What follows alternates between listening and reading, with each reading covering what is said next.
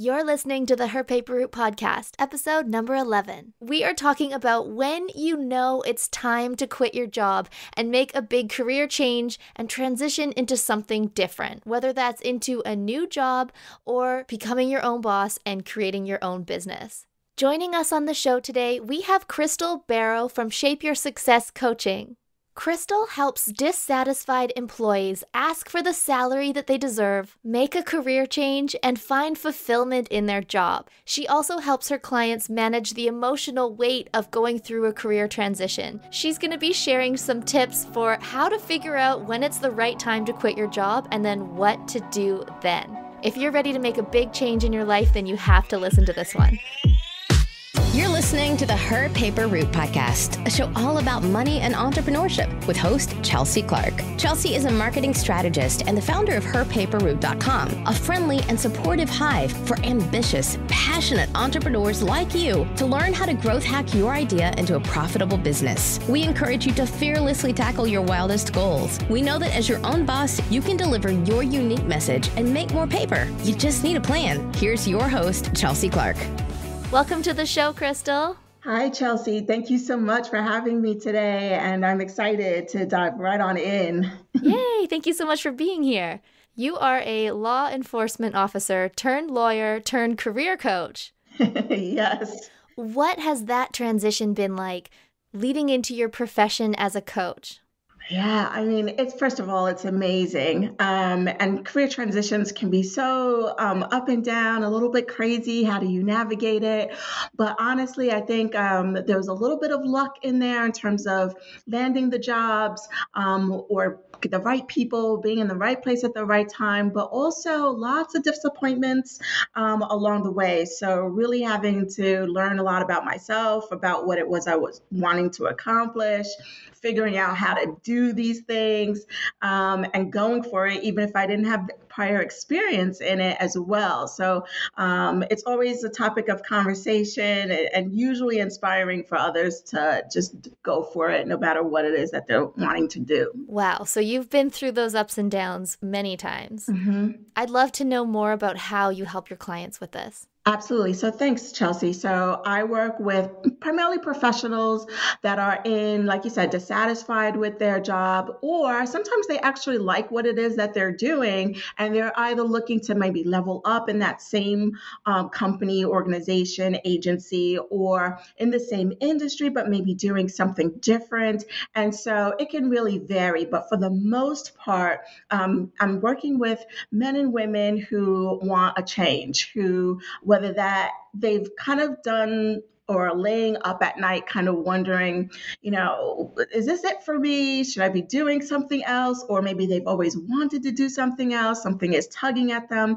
But quite frankly, it comes down to just a lot of fear and a lot of not knowing what to do, where to get started. I help them with the technical skills. Of course, we talk about resumes and cover letters and the job search and salary negotiation and all of these things, networking, of course. But also the coaching aspect comes into play when people need that support, emotional support around the roller coaster of making a change in and of itself. So I kind of combine those two. Oh, wow. Yeah. So the emotional impact on people when they're making a big career change like that. I love that you help them with the technical aspect of going for a new job, but also the emotional aspect of what comes with it. Thank you. Yeah, it tends to be the missing piece. When I go back and I've talked to people I've worked with, or just talking to people in general, it's like they feel like they kind of know what to do sometimes as far as, okay, I know I have to go online, I have to apply for jobs, I am going to have an interview, I should probably prepare. They know the steps that might be involved, but they most often find they don't have the support, or they feel like they're alone, or they're not getting feedback because of the black hole, the resume black hole, and like, is it me? Am I doing something wrong? So yeah, it's so important to offer that too. I've come to find out. Yeah. What are some signs that it may be time for someone to rethink their current job position? Okay, so I'm going to keep it totally real here because I've definitely have been there and done that.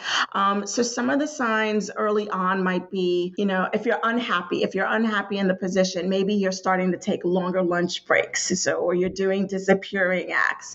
Maybe you're getting frustrated with everyone and anyone around you. Maybe you feel like the writing is on the wall. You're starting to get poor performance reviews or warnings, you didn't get your bonus. More obvious signs like that, sometimes it could just be, again, that you're laying up at night or something's tugging at you and you just know that there's something else you should be doing. If you put money aside, if you put the fact that maybe you're the sole breadwinner in the household aside, or if you put aside the fact that you have 3 or 4 children that you have to send to college, etc., then what is it that you would do? And everyone kind of has their breaking point. I mean, you just kind of know when you're starting to get a little antsy, if you're daydreaming at your desk, or you're starting to do a job search, which is a no, but doing that job search at work. So you're spending more time on the internet, things like that are certainly some signs and symptoms. So checking in with yourself, seeing how you feel. Of course, the Sunday scaries are always a sign too, right? That Sunday evening, you're like, oh no, I really don't want to go to work tomorrow. Sure, right? Sure sign. And it could be different degrees, right? But everyone I find has that point of, okay, I have to make a change and the time is now. Most people too, Chelsea, are like, they sit on this feeling or this, they're going to work feeling miserable, or feeling like they don't have a voice. They're not being chosen for promotions and things like that. And they don't do anything for years. And so years can go by and it's like, oh man. And so of course, hindsight is 2020, right? We look back and we say, man, I should have done this a long time ago, or what held me back, but it's quite common. And so a career coach can certainly help kind of have you kind of really look at those things and then see what's holding you back and then just say, you know what, it's time to move you forward. How are we going to go about doing this together? That's great.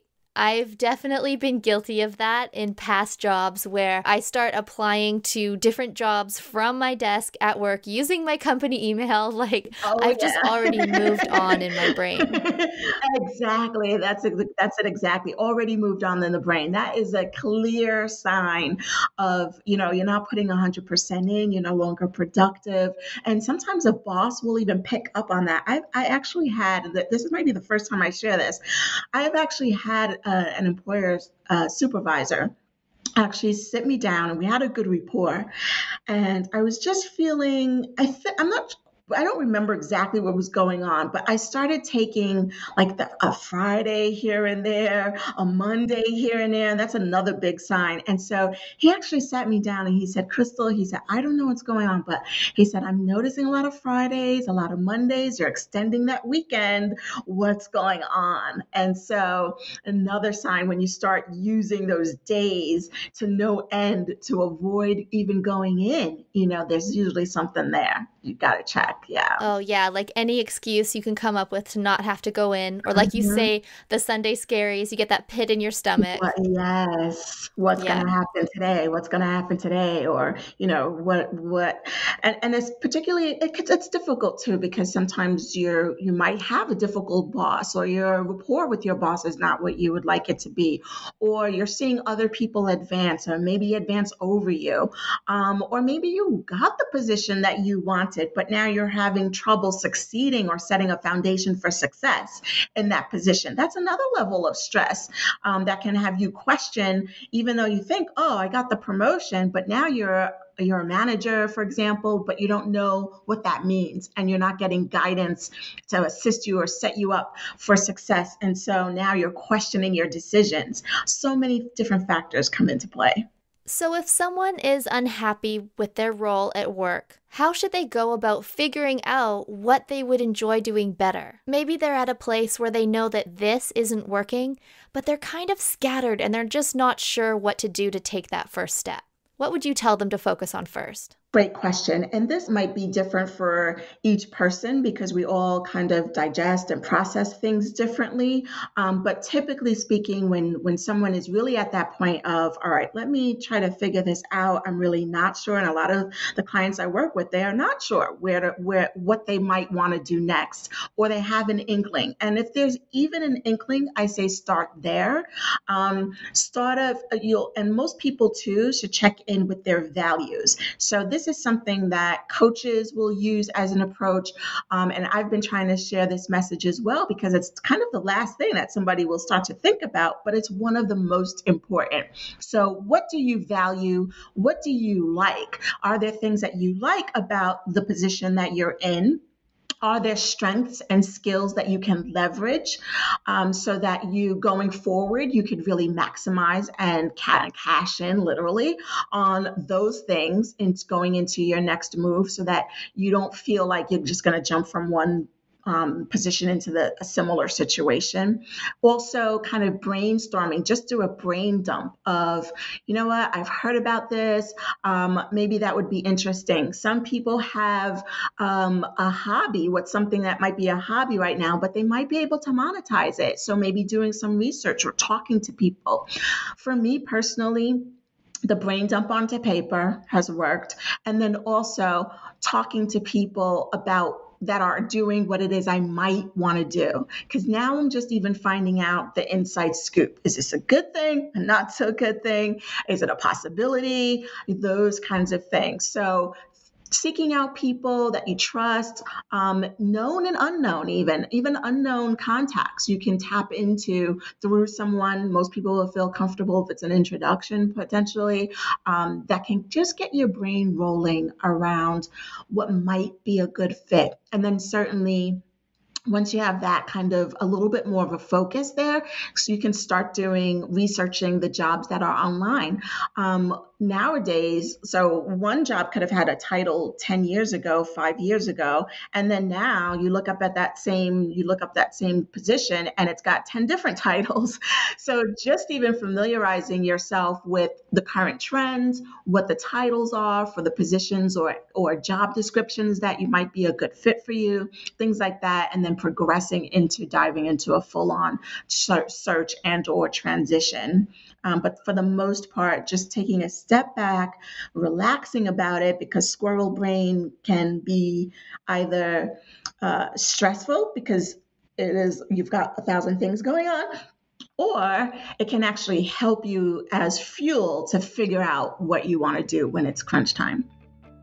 As entrepreneurs, we all know how important it is to build our email lists, and using a powerful email service provider is important. But raise your hand if you're like me and you are getting tired of being charged more by your email service provider the more subscribers that you get. It's almost like you're being penalized just for successfully growing your list. Well, that is why I'm so excited to get to tell you about Flowdesk, because with Flowdesk, you can manage all of your newsletters, funnels, and opt-in forms just like every other email platform. But get this, they charge one low, flat price forever. There's no tiered pricing system. They never charge you more as your list grows. With Flowdesk, you get unlimited subscribers for just $38 per month. But HerPaperRoute podcast listeners get an even better deal. Go to HerPaperRoute.com/Flowdesk right now to lock in unlimited subscribers for just $15 per month for life. How amazing is that? Well, I'm about to make it even more amazing. When you go to HerPaperRoute.com/Flowdesk and sign up for a paid plan, I will enroll you in my premium email marketing course for free. So you can learn my step-by-step formula for growing a list to 5 figures and monetizing it as a business with useful email marketing strategies, so you can be excited to sell to your list without feeling salesy. To get all the details and to get your Flowdesk account for $15 per month, go to HerPaperRoute.com/FLODESK, and I can't wait to have you in my class. What do you say to someone who maybe has a mindset block thinking that they can't afford to make a career change? Oh, good question, Chelsea, because this comes up and it has even come up in my career transitions and in other like big life events. So it's always, and it's not cliche, and maybe some people feel that it is, but it really is all about the mindset. And when I work with people, I really try to gauge where they're at and what's going on in that brain emotionally, maybe even spiritually, what's happening around the current situation, how it's impacting them and affecting them, because all of that plays into how you are going to show up for your search or your transition, whether you will show up for it. It can hold people back from even getting started. And so I'll check in with them with their permission to just even kind of gauge where they're at currently. With their permission, I'll explore. And as a certified coach, I'm trained to not only just actively listen to what people are saying, but what they're not saying, right, Chelsea? So because of that can give valuable information around the blocks that you might have, whether it's financial, for example, just as you mentioned, or some other reason. Now, financially speaking, I'll share that, for example, number one, it always comes up with career transitions, particularly if you're going from a six-figure or a high-level position and you're looking to do something that where you're going to take a hit in essence. Mm-hmm. And so some people are perfectly okay with that. Maybe they're looking for a lifestyle change. And so they want to go from working 80 hours to working many less hours than that, much more time and flexibility to either be with family or just have a life or enjoy the money that they were making. And so definitely kind of considering whether or not what their numbers are, and kind of just having the information generally tends to make people feel a little bit better about whether it's a possibility or not. But it can hold up a lot of people. I think if they see that there's possibility, for example, to maybe take a hit going into your next move, but there's potential there to grow. And that happened for me. I was in one role. I went from one role to a different role and took a $25,000 cut in salary. Was very scary. I'm not going to say I was doing somersaults about it, but I also knew what that next role meant for my career, for my experience, and things like that. And so there are definitely some benefits. And then I made kind of the pros and cons and list, and kind of worked around that. Also, in terms of just on a personal level, how do you handle? I'll have people tap into prior experiences where they've taken, quote, a hit or a loss and how they bounced back from that. And having people tap into that actually can move them forward as well. Yes, so that's really interesting because that's just talking and that's conversation, and you can really open someone up to really seeing that, you know what, maybe I can make this work. And once I have someone saying, maybe this could work, then I'm like, all right, we're going for it. We're going for it. In my own personal life, I decided to become a single mom by choice. And my daughter's 3 years old. So she was born in 2016. So when I was making this decision, I was thinking to myself, along with a lot of other things, of course, how in the world can I afford this? How in the world am I going to be able to provide for my daughter, raise my daughter, provide for myself? Like just all the money questions were coming about. And I just decided to go for it because I weighed the advantages, weighed my desire to become a mother, and how important that was for me personally. And so with someone in their profession or in their career, what are your goals? How do you define success? And if you get really clear on that, Chelsea, if they get really clear on that, then everything else that they have to kind of work out winds up working out. It's just how things happen, whether you call it God, the universe, or whatever, things start coming into play. Yes. Right? For me, when I had my daughter, I wound up transferring to a new location that was closer to home. And that location where I was working had daycare in the building, unbeknownst to me. Amazing. These things start to come together. So yeah, all about mindset and essentially figuring out what's important to you, define what your goals and success means to you. And if you're willing to go there for it, it is possible. It is absolutely possible. That's great advice. Oh, thank you. And it seems like you really love what you're doing. You're really passionate about your career.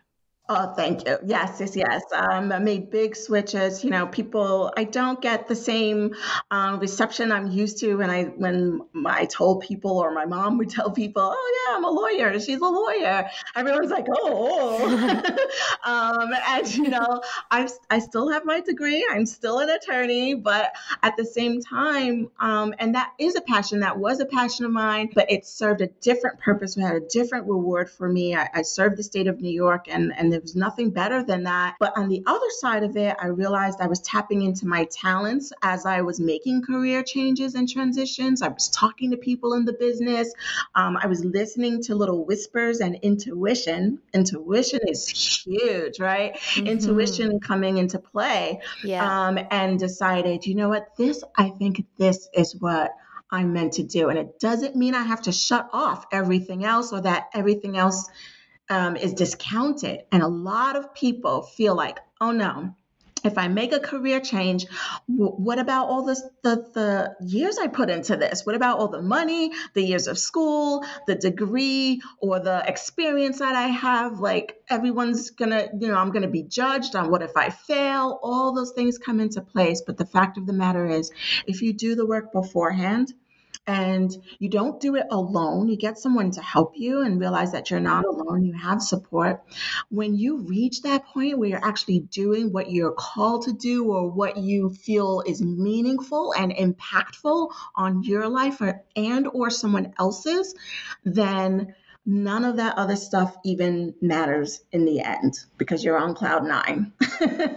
Yeah, that is just the best. And you can deal with those down days. I don't want to give the impression that, I've found my purpose and everything's all hunky-dory. Absolutely not. There are definitely still scary days, and days that you might doubt yourself, but because you're doing what's good for you, you're showing up better for your family, for your friends, for others. You're probably having an impact. You're probably feeling more purposeful. And so you're better equipped to deal with the days that you're not feeling 100% on your A game. You bounce back better, those kinds of things. Yeah. So that's why I'm so passionate about saying, give yourself a shot. Give yourself the chance to see, and you can always course correct and make a different choice, or change things up a bit if you have to.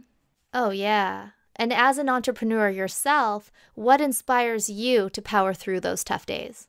Ooh, Chelsea, timely and good question. It's tapping into my why. It's really, it's something that I have my clients go through when they're talking about a change, or even on a smaller scale, their next career move, whether it's just 9 to 5 to 9 to 5, 9 to 5 to starting a business, leaving the business and going back into the workforce, making sure that they, and then for myself, understanding why I even did this in the first place. I left my 9 to 5 job last February, so coming up on a year. Woohoo. Congratulations. Thank you. And on the days where I'm not feeling 100% confident, or on the days I'm worried, about whatever comes up for me on a particular day, I tap into, you know what, I felt called to this. I know I'm being guided to do this.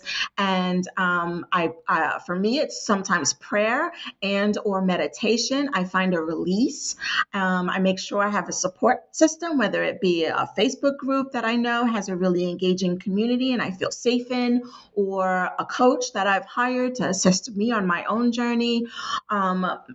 Absolutely. My mom, who's very supportive and kind of can give me that slap in the face of like, get back to it. Don't give up. Get back to it. Don't give up. You got a daughter to feed. That's awesome. So absolutely finding what works for you, and being able to tap in and draw from that superhero honestly within you that will keep you going no matter what. And then give yourself permission. I give myself permission to make mistakes, to not get it. I didn't have a business background when I started this business, so I made a lot of mistakes in the beginning. I focused on a lot of the wrong things, and I just keep trucking along because I see other people have made mistakes, and I try not to be too hard on myself. Speaking of making mistakes in those first few months when you were growing your business, what is some advice that you can share or things to avoid so that people don't make those same mistakes? Ooh, yeah. So that's, I heard it a lot and didn't really quite pay attention to this in the beginning. But now I'm kind of like on the bandwagon, and I'll tell people the same thing. I say, don't focus so much on what it should look like, right? You don't have to have the website. You don't have to have the business cards. All of these things, yes, have a purpose. And yes, it's nice to have something to refer people to. But one of the things I learned, and that piece in particular, for me personally, held me back for years, Chelsea. I was so caught up in the first thing I was caught up in was what it should look like and trying to make it that way before I got started. Right. Yeah. And then once I had some stuff in place, and now a lot of time, years literally, has passed, then I was too afraid to get out there and say, hey, I'm a coach. This is what I do. And so now that who's going to even see the website if I'm not telling anyone about my position or what I do or what I love doing? How am I going to get clients? How am I going to get referrals? So those are some of the things for sure. In the beginning months, I would say absolutely try. It's hard because there's a lot of pressure. There's a lot of noise, online noise now, and the compare and despair syndrome is big. And I get that. But when you're talking about what your purpose is, and if you really behind that purpose is to serve people, to help people, whether it's a product or a service, think about what it takes. And so when you finally get out there and tell people, start off with what's comfortable for you. You don't have to have this big marketing agency. Kudos for you if you have money and you can invest in that way right off the bat. But if you can't, and I was one of those people who was not able to, just start sharing what it is that you do, why you do it. Ask people to help you get the word out, and they absolutely will do it. And then what it came down to, a lot of people weren't asking me about my certification. A lot of people weren't asking about my website. They may have checked to see if I had one, but they weren't asking about it.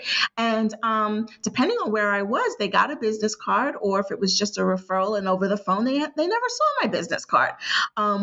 But we would have a phone conversation. I had a phone. I had a way to speak with them and make sure that they were going to have a good experience with me from beginning to end. And then when I had my first client, Chelsea, I said, I need a way for them to pay me. So it was like I had all these other beautiful things, but how do they pay me? And so I literally, the night before, scoured the internet, looked at a few groups, asked for a few recommendations, and then created an account, and it was fine. And the client did not know anything at all about the behind the scenes chaos. So again, think about what's important, what your ultimate goal is, and then of course building on those things and getting your systems together. All of that's still a work in progress, even for me at this stage. And that's one of the things about entrepreneur, going into the entrepreneur space. You can continuously learn. It's the fun part. You're learning. You're going to be making investments. They're not always going to work out. But if you shift that mindset, again, your mindset from employee to entrepreneur, or this was my side gig for a while I was working 9 to 5, and knowing how to make this work for you and what the ultimate purpose of all this is, then you can avoid wasting a lot of time. Stop being a scattered, overwhelmed business owner and get your projects in order once and for all. I recently switched my business over to HoneyBook, and now it manages all of my projects, clients, invoices, appointments, and important contracts all under one roof. I honestly don't know how I was managing before HoneyBook. I'm so excited about this tool that I'm giving away a special 50% off bonus to everyone who goes over to herpaperroute.com/honeybook right now and signs up for a free trial. You'll get a free trial to test everything out, and then if you decide to upgrade, you will get 50% off your first year. That's over $280 for free. So head on over to herpaperroute.com/honeybook to cash in on this offer.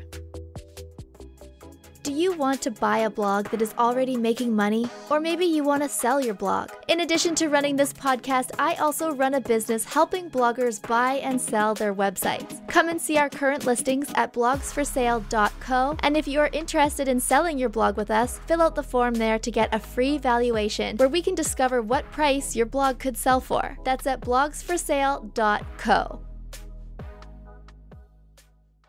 And a moment ago, you had mentioned Facebook groups, which I think is just awesome, a great place to find leads. What are some other places that you like to go to find new clients? So for me, and this is an assessment that if someone's looking to start a side hustle or make it their full time, there's a lot of work around knowing who your target audience is, who your ideal client is.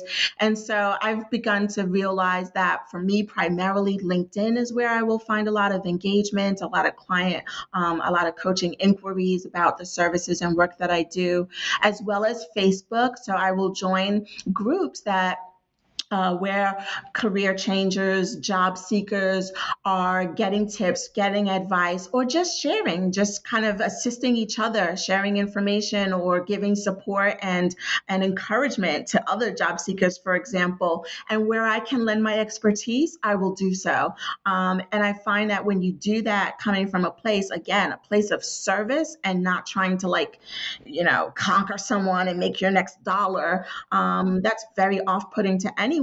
But the opportunities will come. People will just, if they liked what you said or found it motivational or inspirational, they will reach out to you to find more about what it is that you do, or you can offer, to answer any further questions that they might have. So I do Twitter. I'll just give impromptu updates about what's going on in the business and maybe some behind the scenes.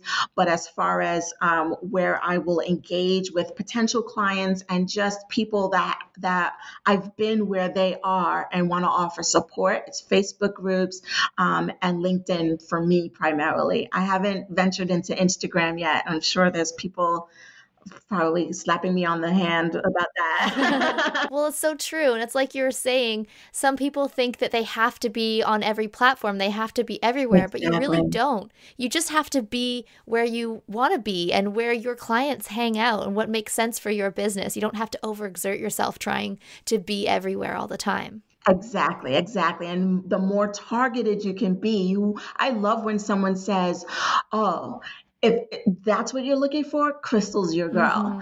So your messaging will be a lot clearer, and this is going to grow and evolve, but your messaging will be clearer. You'll know where your tribe is, and they'll know where to find you. People will start sending people to you, the referrals. And so, yeah, you're absolutely right. And when you're in 1,000 places at once, in my opinion, something gives a little bit, right? Earlier on in our chat, you were mentioning some of your services, and you mentioned how you help people prepare for job interviews. And that is something that I think so many people get stressed out about. Is there any tips that you could share for how someone could prepare confidently for their job interview? Definitely. So interviewing is one of my favorite topics. So just feel free to cut me off if I go off on this. Yeah, go for it. I love interview preparation because it just really, people get motivated and once they have a clarity around the purpose of interviews and an understanding of the questions that they're being asked and then the preparation that comes with it. And it's so rewarding to see them feel really good about an interview. So one of the things I'll highlight is that it's a lot of it's about the preparation. First, let me back up. First, it's about understanding, of course, those common questions and even some of the not so common questions, but really getting to the heart of what an employer is asking. So, for example, a common thing, the first question might be, tell me about yourself, right?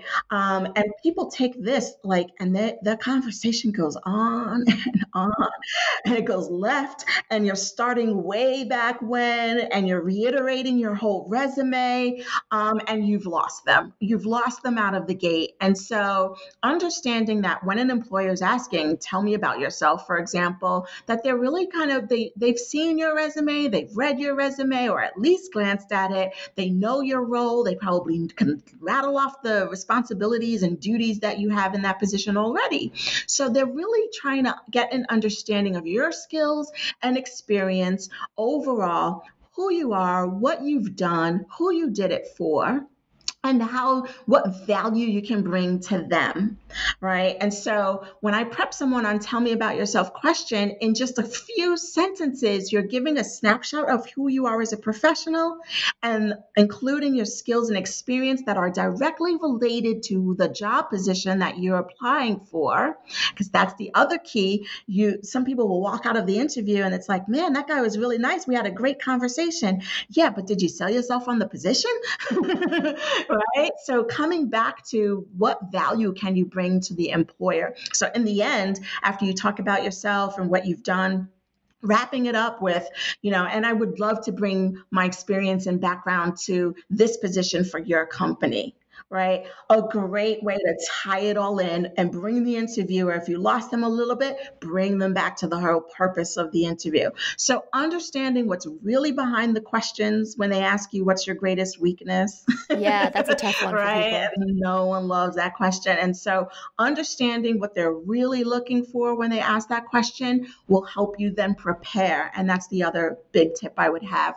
The understanding of the questions, what they really mean, and then 2, it's all about the preparation. Half of the questions that you are going to be asked can be prepared for well in advance so that whatever interview you go on, you can be 90% of the time prepared already with the work that you would have done. Being able to give examples, clear-cut examples of what it is that you've done and how you've contributed in some way during the time of your career or at your job. Being able to articulate that in a structured and organized but personable way, a way that still feels authentic. I don't want anyone to go into an interview kind of feeling like a robot or with a script. That's the other thing. No scripts, no robot action, but being prepared and practicing would be my biggest tips for interview prep. Oh, yeah, because people, even when you're walking into the room for your interview, those nerves, if you can channel those nerves as adrenaline and push forward. Yeah. Yes. I just actually did a post on the nonverbal cues, right? Because the nerves are going to come, and those don't go away. So, and even if you're particularly confident, you still might question, did I answer that question right or not? And so being able to go in, so behaviorally and just with your body, maybe you need to take a pause before you answer. And a good way to transition into that is, oh, good question, John. Let me just take a second. Just give yourself a second to take a breath and then answer the question. It will help you just calm the nerves a little bit. The employers, they get it. As long as you're not sitting there with crisscross applesauce, about to go into Zen mode, before a question, they get it. They want you to be thinking. They want you to be thoughtful with your answers.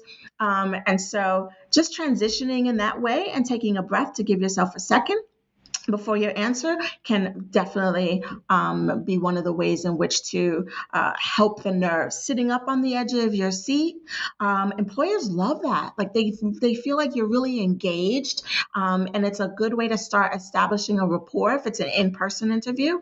If it's on a phone interview, just smile. You could test this out tomorrow. Call your girlfriend up and just start smiling during the conversation. They'll be able to tell you're smiling and that you're relaxed or enjoying the conversation. Uh-huh. Same thing goes, right? Same thing goes for an interviewer. It's they will feed off of your vibe.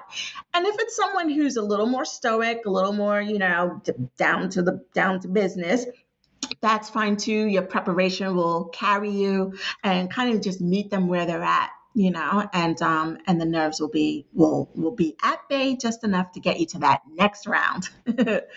Well, Crystal, thank you so much for coming and chatting about this today. It's been really helpful. And where can our listeners connect with you?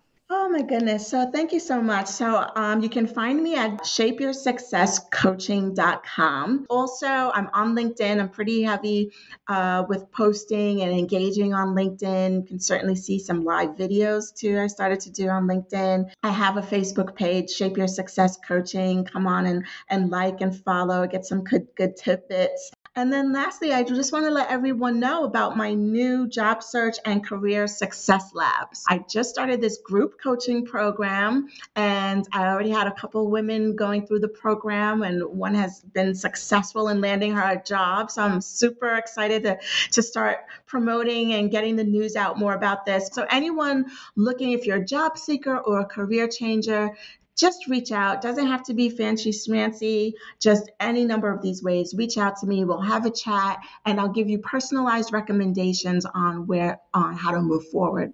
Everybody, thank you for tuning in. If you would like to work one-on-one with Crystal, go and check her out at shapeyoursuccesscoaching.com, and you can find out about her job search and career success coaching program. And we've also got the link in the show notes at HerPaperRoute.com/show notes, so you can go and check that out right away. Crystal, thank you again for being here. Thank you. It was my pleasure, and I had a lot of fun. Thanks for tuning in to the HerPaperRoute Podcast. We hope you found this episode helpful. If you did, please say so by leaving us a review on iTunes. And be sure to share this episode with your friends. For more entrepreneurship resources and to connect with Chelsea, swing by HerPaperRoute.com. Now go make something.